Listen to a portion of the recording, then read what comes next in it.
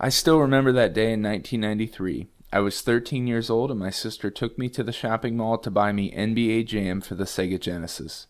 What happened after that was 15 straight hours of gaming bliss with four of my best friends.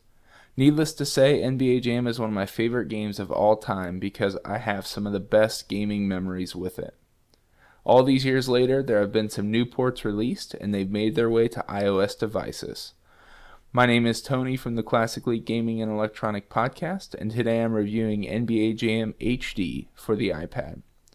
Now, I primarily play all of my iOS games on the iPad, so I've been waiting for an NBA Jam HD iPad-specific version, and I'm excited to be reviewing this one today. So let's jump right in.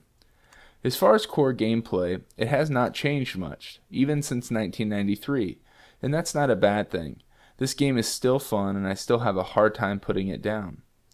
Now you can perform shake and bake moves, use turbo, perform huge slams, shove other players down, and so on. All the things that make NBA Jam a blast to play. There are three made modes in this version. There's Play Now, which allows you to jump right into a game. Classic Campaign, where you pick a team and try to conquer all the other teams for the championship. And Multiplayer Mode, which is new to the iPad version, where you play up to four other iOS devices over Bluetooth and Wi-Fi.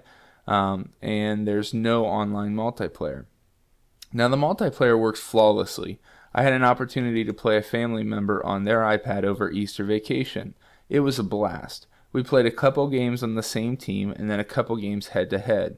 So that's definitely a great addition for the HD version of NBA Jam. Now there is a challenge list on the main menu which shows you what you have to do to unlock certain modes and players. Or if you're lazy and rich, you can go to the Jam store and just buy all the unlocks with money. But I prefer earning them. Now there are two control schemes. One is the same found in the iPhone version. There's a virtual stick on the bottom left with a turbo button, shoot, and pass buttons on the bottom right. And of course defense specific buttons when you don't have the ball.